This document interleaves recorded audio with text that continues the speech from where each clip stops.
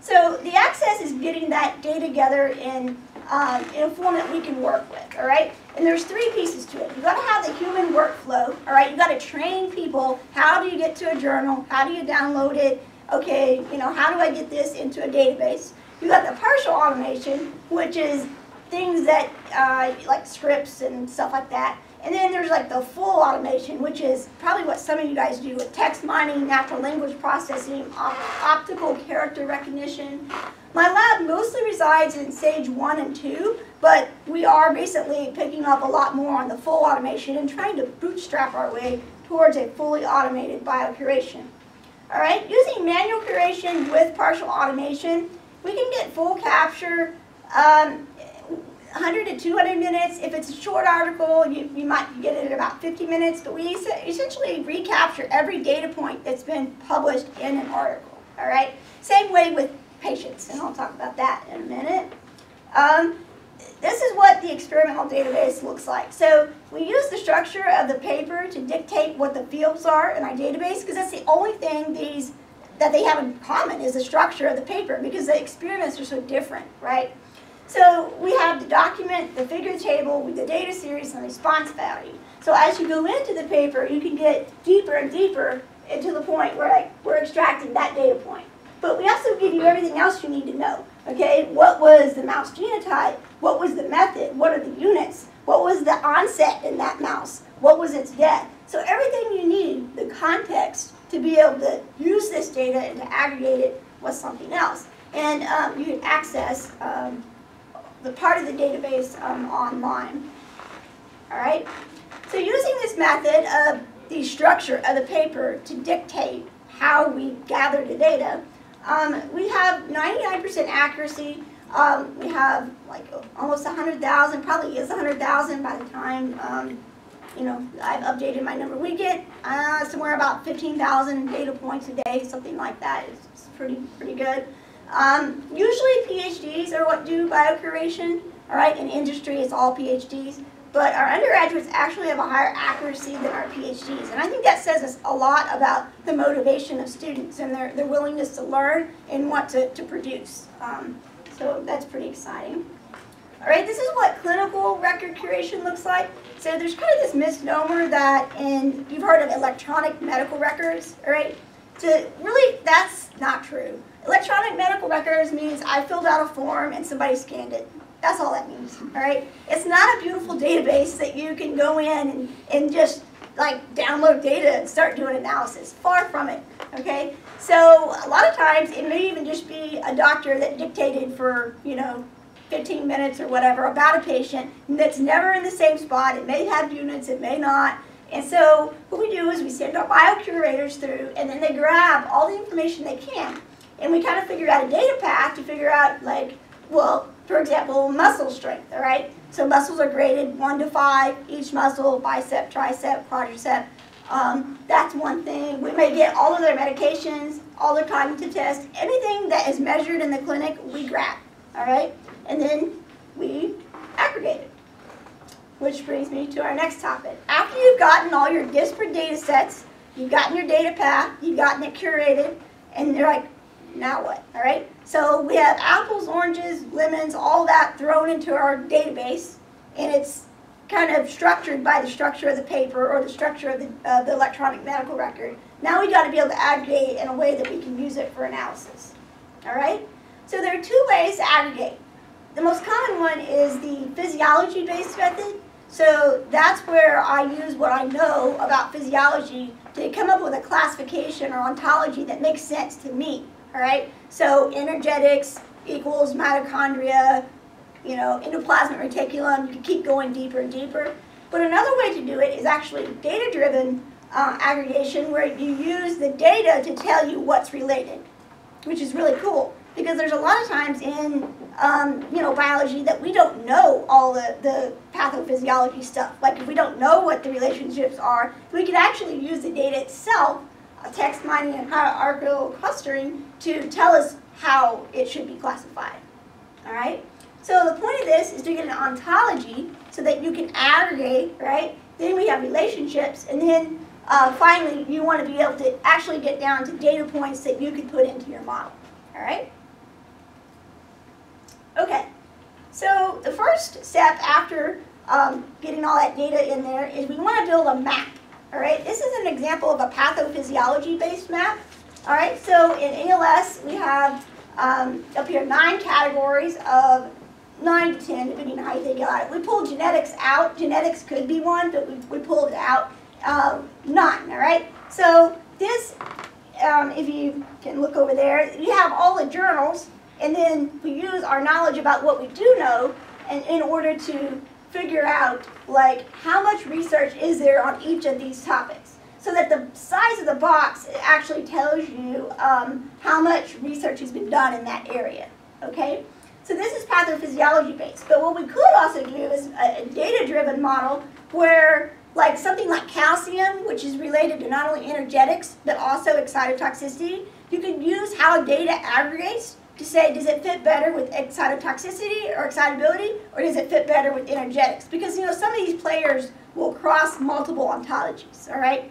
So once you kind of have a map of like, okay, this is the amount of data we have across all the different fields, all right, then we can focus on getting the relationships, all right? So now you can see over here we have our journal articles, we have what we know about the physiology, we have the individual data, and we have our map, all right?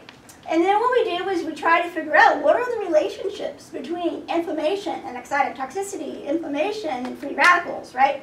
So the thickness of the arrow represents how strong that relationship is, or its magnitude, all right?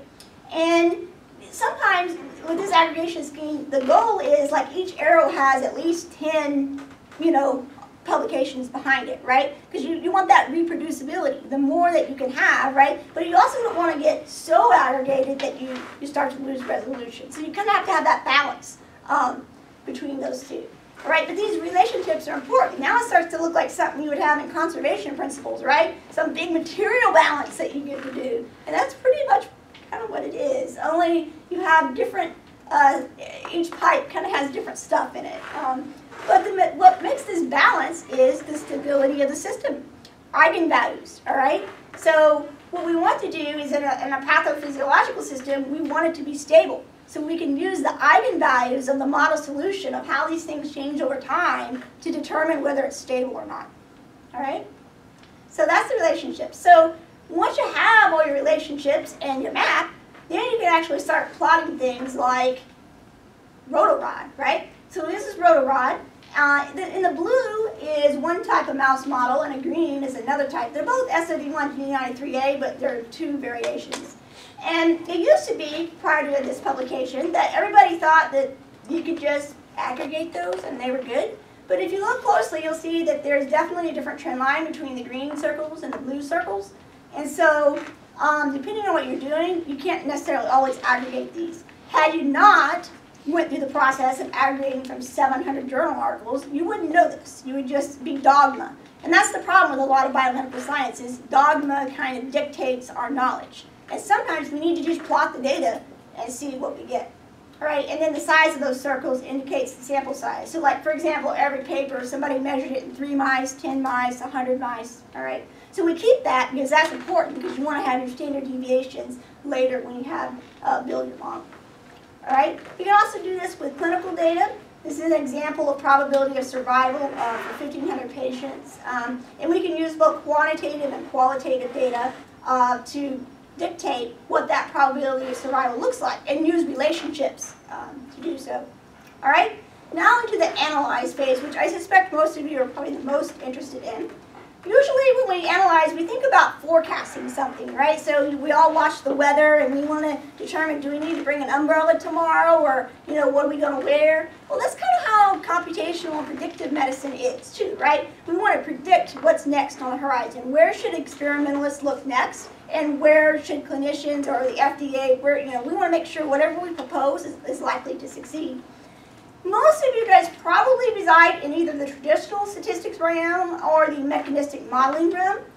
Traditional statistics is like regular meta-analysis, or you may do some sort of Bayesian method.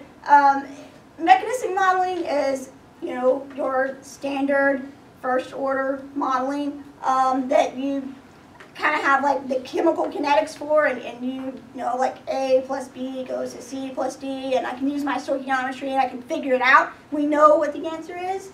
So mechanistic modeling is awesome when you have the data and the knowledge to do it, but and so is traditional statistics. But what happens when you don't have all the pieces?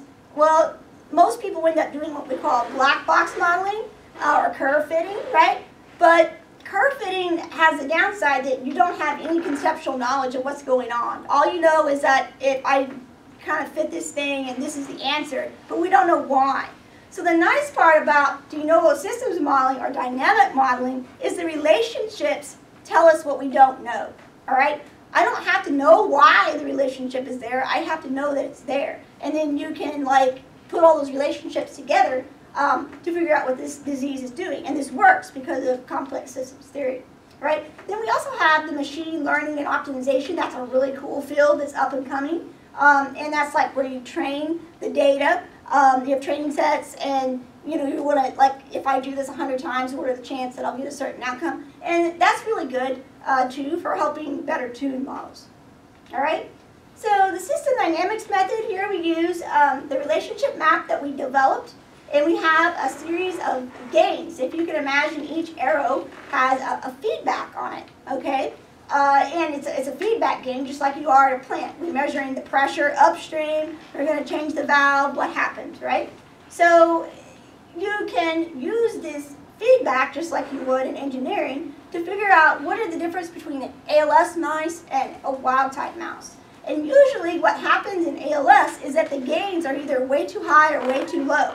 So really, it's not necessarily just what caused the initial perturbation. It's that the feedback is wrong. And if we could fix the feedback, then we could maybe fix ALS, right? Do you understand the difference between a feedback problem versus a feed problem, right? So you could have a problem in your system because the feed you put in was the wrong composition, or you could have a problem in your system because your gains are wrong on your system.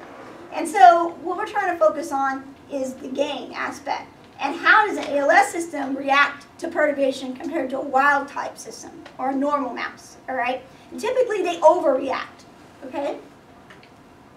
All right, so when you do this, you can model over time. This is our ontologies I talked about. This is the 10 ontology model. You can see what they look like over time. And that little one over there to your left, that's from about 0 to 100 days. Keeping in mind that onset is about 85 days. And what do you notice? When the oscillations start to get big, that's when the onset happens. That's not by, you know, chance. That's the disease, okay? So when the oscillations are milder, they don't have symptoms. But when the oscillations get too big, then you have symptoms. So we use computational modeling and this dynamic meta-analysis method with the gains to say, what if our goal was to perturb the system any number of ways, and we just want to restabilize it? Can we do that? And what we did is we tuned, we did optimization algorithms for 3 different gains, okay? 3 gains, and I think there is like 180 gains or something in the system. So that's a lot of permutations that you can use. But can we change 3 of the gains with some sort of therapy and get this thing to restabilize, all right? Irrespective of what the initial perturbation was. Doesn't matter if it's axonal transport or energetics, doesn't matter. All we want to do is get it to restabilize. And it turns out that there are actually about 2% of the combinations, 100,000+ combinations, can restabilize, or at least partially restabilize, to the point to where you would cease progression. You may not get back what you got because you have neurological damage, but you would cease progression of the disease. And so what we're trying to do now is build more resolution into our model with more data, right, to be more reproducible, and then figure out which of these are the best that we can target them experimentally. Actually, not us, but have our experimental friends target them and try this new approach where we're not so caught up on what caused it, but rather the compensatory mechanisms that change as the disease progresses. All right? Although I'm really hepped up on dynamic meta-analysis and stability and all that, I want to say that there's still a lot to be learned from even traditional meta-analysis. So even if you just aggregate data using a biocuration method, you can look at traditional mechanisms, you can still see some of the oscillations that we talk about and convergences that happen